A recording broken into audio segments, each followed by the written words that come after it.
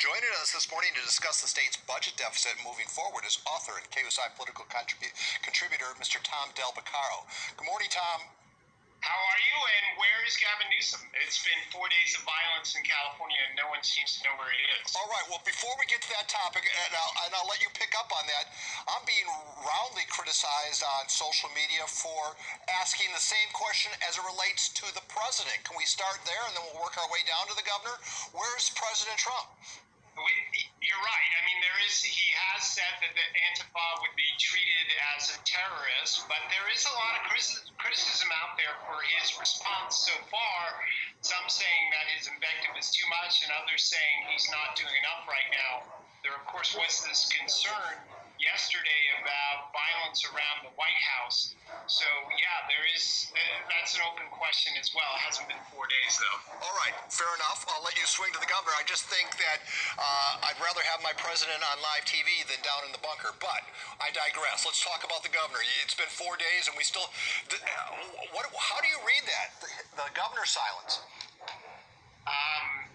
There's no kind words I can use at this moment. Look, what is going on in California cannot be acceptable. I watched this morning. I had to empty out part of my office of computer systems and the like yesterday because the looting was literally across the street from my office, and now there's a big demonstration, peaceful, that's about 2 blocks away set to happen today. You saw the Oakland mayor this morning demanding from people, if you have video regarding the looters, where is it? At least she is speaking out. It's not acceptable for Gavin Newsom to be apparently on vacation for 4 days and not making statements condemning this violence and demanding that it stop. All right, well, maybe that changes today.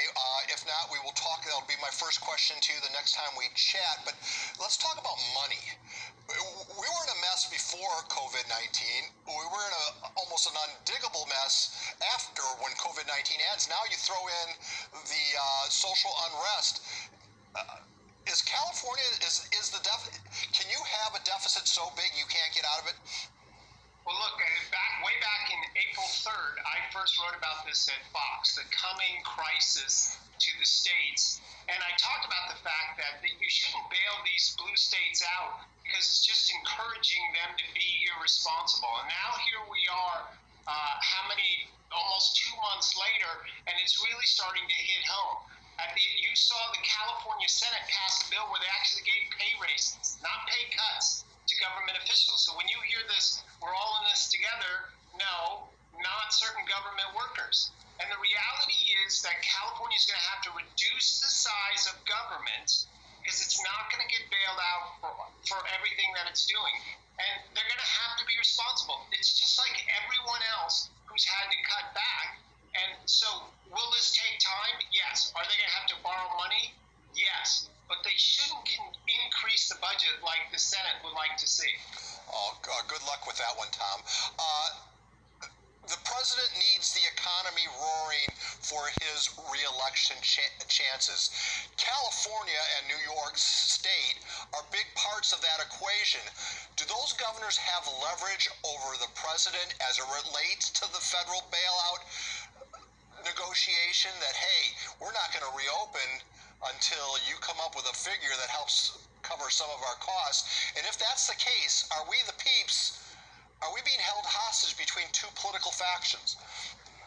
Yes, in a sense. Look, the reality is for New York and California, their governors continue to do this to the harm of their own people. Does that help the economy nationwide? No. Does it hurt the president? Not as much as you think. Because Democrats have cast themselves as the party of the shutdown, while Republicans are party opening up. Trump's not going to win California. He's not going to win New York, but he can win Michigan. And I think Florida and Ohio are already off the board. Those are normal swing states. But those are doing well because Republican governors have managed it well. So at this point, I think it isn't the fact that California and New York continue to shut down is harming the Democrats more than the Republicans. All right, fair enough. As it relates to what is going on in our streets right now.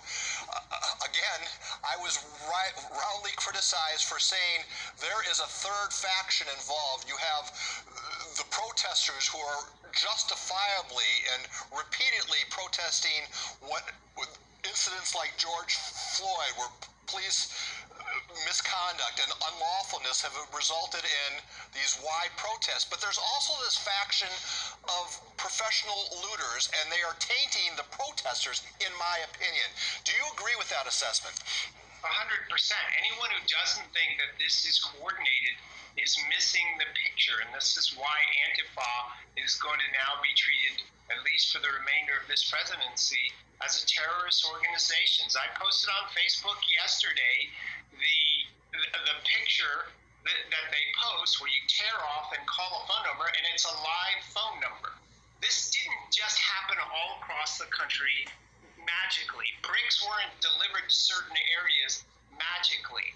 I've read the Antifa Twitter posts about the damage they want to do to where I live. There's no question. Look, the mayor of San Francisco says that these are outside people getting involved. Same in Minnesota, same in Seattle, same in Oakland. So if all those Democrat mayors can say that, you know it's got to be true. Then, Tom, what is the play there? Who benefits from the social upheaval, the social unrest?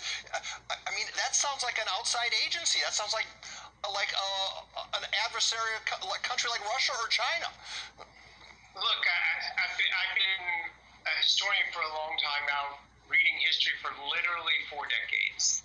The socialist agenda is to create chaos and then demand more order in the face of that chaos. That is as old as time. It went all the way back to ancient Greece, Rome as well. That is their style. You create chaos and they sell socialism as the alternative to chaos. George Soros Group and certain Democrats around the country in power, they want more socialist government, if not an outright socialist government.